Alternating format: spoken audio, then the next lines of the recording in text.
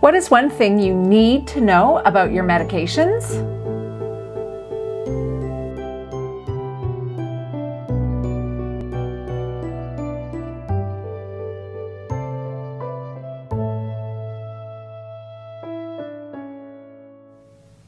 So there's this chemical called acetylcholine.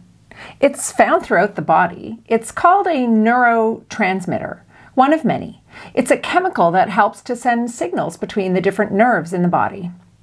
Acetylcholine is found throughout the body. As I said, it's in the lungs, the gut, pretty much everywhere, but also the brain.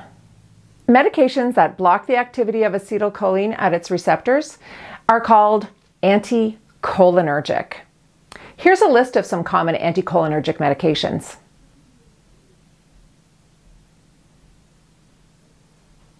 There are even some scales that we use to determine how much anticholinergic burden or how many anticholinergic medications somebody is taking. In the short term, anticholinergic medications can cause some bothersome side effects. They can cause dry eyes and dry mouth, as well as constipation and urinary retention. They can increase the risk of falls, and some recent studies have actually suggested that it may increase the risk of dementia if people are on anticholinergic medications for a long period of time. So that's another question to ask your pharmacist. Is my medication anticholinergic?